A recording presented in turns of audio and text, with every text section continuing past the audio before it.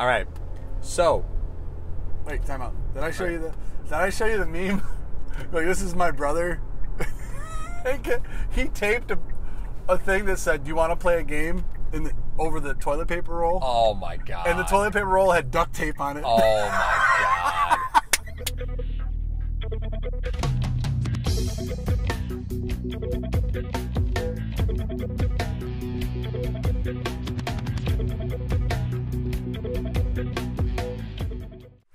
If you like what you see so far, hit that bell for more. You don't talk like that. I don't. All right, we're gonna play top 10. Are you ready? Top 10 most dropped. It's a key. It's a key. Are you serious? It's manual transmission.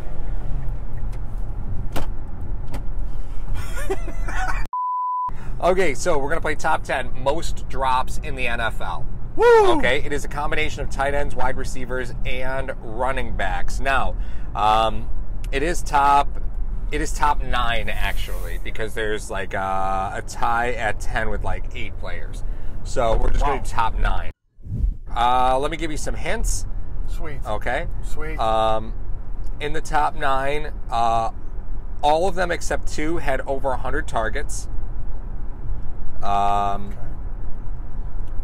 1 had over 100 catches. Okay.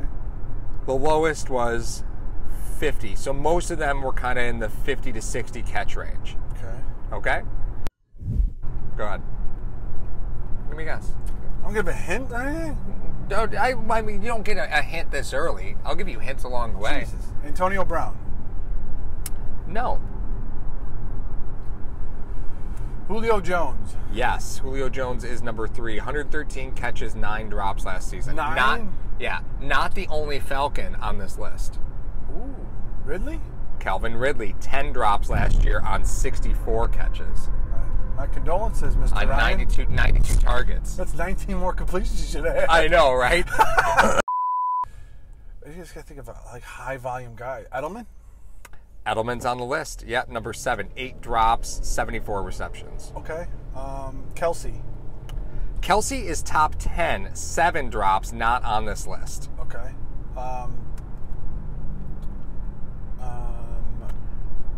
Robert Woods. Woods is not in the top 20. Okay. All right. I'm trying to think of high volume pass. Sure.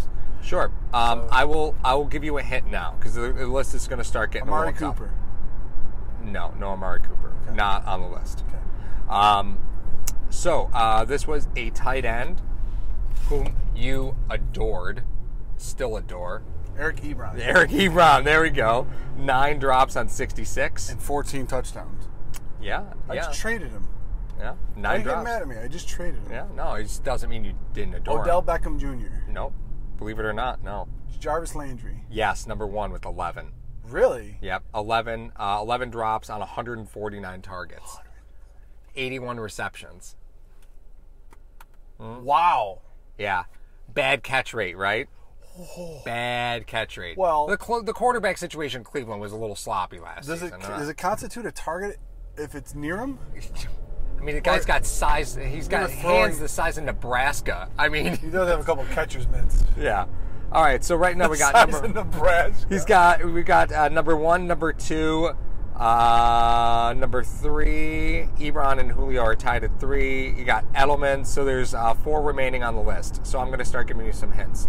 1 is plays in New Orleans. Thomas. No. Kamara. No. Who the hell else is in New Orleans?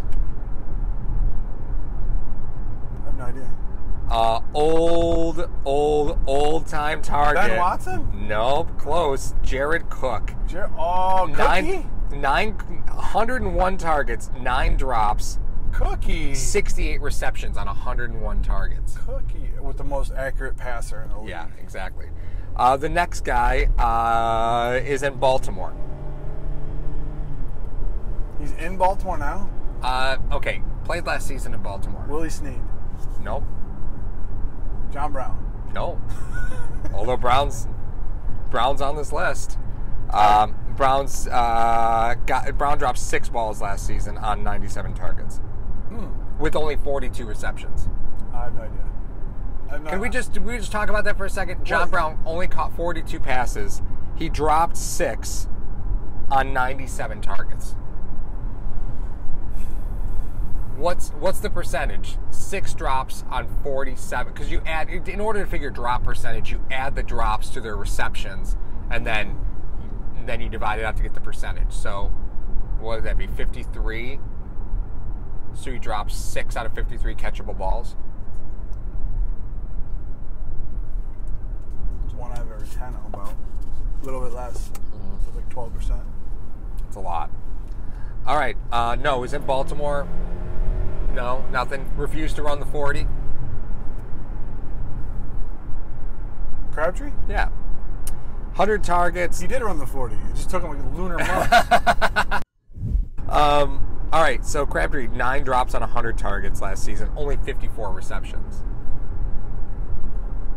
That Baltimore quarterback situation was rough. All right, so we've only got 2 more.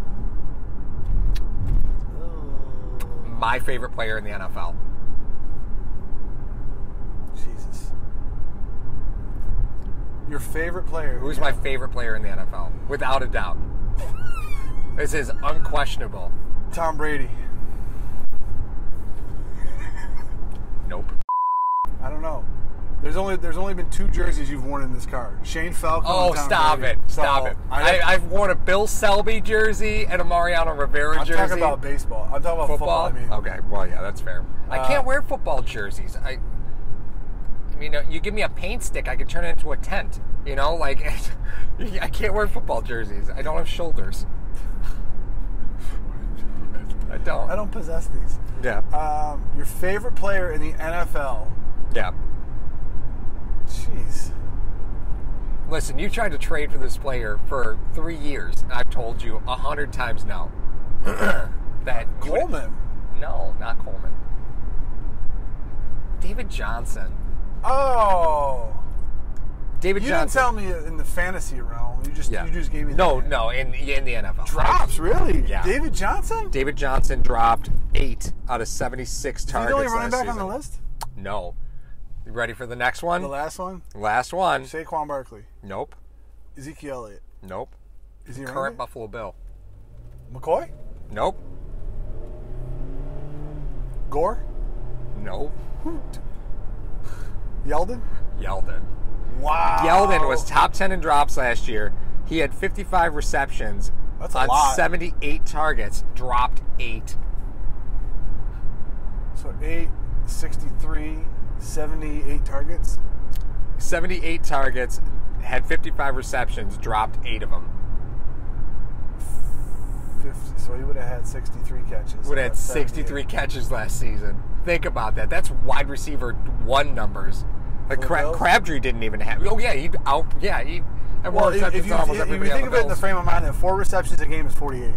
Right. I'm sorry, 64. Right. Math guy. I knew you were going to pick that up. 64 is 4 receptions a game. So, are they looking to replace that? Well, here's what gets me, right? Mm-hmm. So we talk about trying to get the running backs involved more, right? So we signed T.J. Yeldon, who's in the top 10 in the league in drops, right? I love how you that's how you set the table for that. Yeah. Well, then you go ahead and you look at other Buffalo Bills, right? So let's just pull up all Buffalo Bills. So, leading the team in drops. Oddly enough, guess who wasn't on that list in the top 10? Zay Jones. No, Zay Jones was only credited with dropping 3 balls on 102 targets last year. Wow. Yeah. Impressive. I think in order for it to count as a drop, it has to hit your hands. So if it just bounces off your chest and your hands don't ever touch it, it doesn't count as a drop. All right, so last year, Chris Ivory led the team, 4 drops on 21 targets. So when you ask yourself why Chris Ivory isn't with the Bills anymore and how that cut didn't make a lot of sense. Yeah, he had 21 catches. 21 targets. 13 drops. Receptions. Yeah, but 2 of his receptions were some of the longest plays the Bills had last year. Yeah, they were. They were. After that, there's 3 Bills receivers at 3. Marcus Murphy, Robert Foster and Zay Jones. And then you go down into the 2 territory. McCoy is only credited with 2 drops last season. Charles Clay is only credited with 1 drop last season. I don't know who does stats for Fox, because Fox is keeping these drop stats. But all right, so now this video's over. Yeah, right. I can't take anything seriously now. The fact that Charles Clay only had 1 drop, was it the Miami one? I don't know if that one counts because they had to turn around. No, it's wow. I could think of like 6. I know off the top of my head right now. I can't think where of, I need to look on YouTube to find those. But what I'm saying is that we talked about Dable a little bit, right? Mm-hmm. And we talked about Dable for a long time. But if we think that the Bills are going to be bringing in more volume to the running backs in the pass catching world, right? Singletary apparently catches the ball very well, although he didn't do it much in college, right? Yeldon was one of the Jags' leading receivers, right? But dropped a lot of passes last year. Well, okay. McCoy doesn't have the greatest track record catching the football. He really doesn't. He doesn't fight it though. No, he doesn't. Like Marshawn Lynch would look like he was swatting at flies out there trying to catch a football.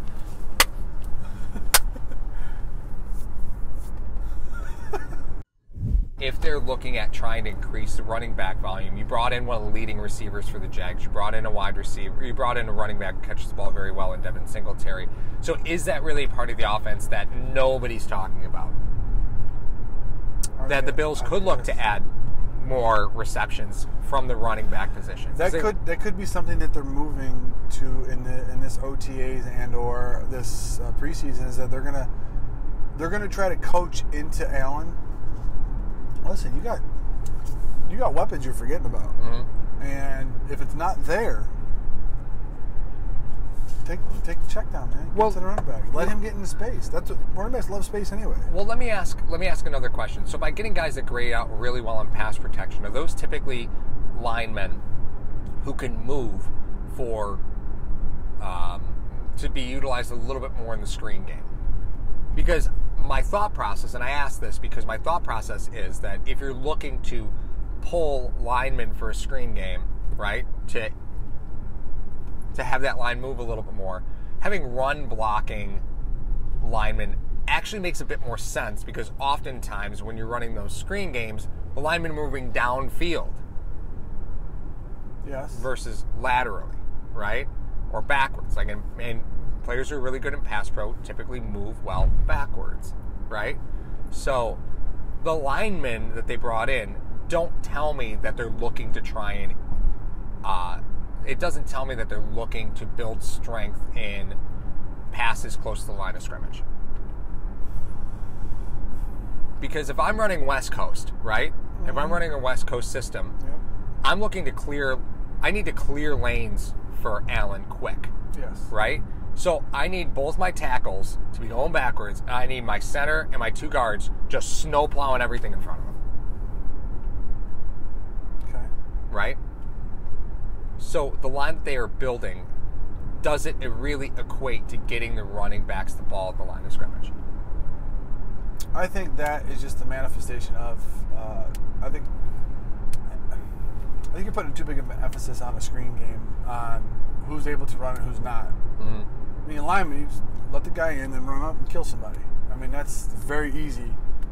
It's very easy to get screens. I mean, that's one of the things that they install in every offense, because it slows up the rush. Mm-hmm. If the rush doesn't need to be slowed up, you're not going to run a screen. Mm-hmm. You may do it to keep them honest. You know what I mean?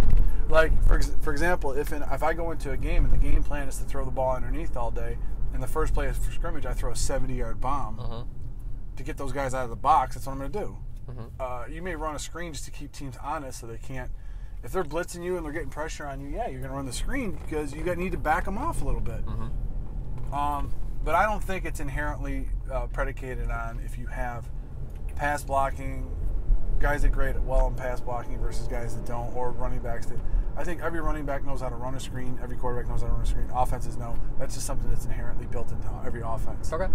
It's like having an insurance policy. Sure. You know, you may never need it. Right. But it's there. All right. I was just curious. Yeah, I love the screen game because it does take a lot of pressure off of the guys coming at you 150 miles an hour. Bills were very bad at it last season. And if there's teams that love to blitz, it's great. It is. All right. It You want is. to blitz Allen, you want to play man, which they may not. So we may not see a lot of screens. It has to be open for you. If a lot of teams are playing zone behind it, the screen just doesn't work. No, it doesn't. It doesn't. The Bills, with exception of those 2 big plays from Ivory last season, the screen game was ineffective for Buffalo. Because of Allen and his natural ability to run, you're going to see more teams that are going to come in 150 miles an hour, which helps the offensive line anyway. Right. So Okay, that's fair. You won't need the screen game because they're not going to be coming as hard anyway. That's fair. Okay. I'm down with that. I'm down with that. That's my opinion. It's my prerogative. You want the water?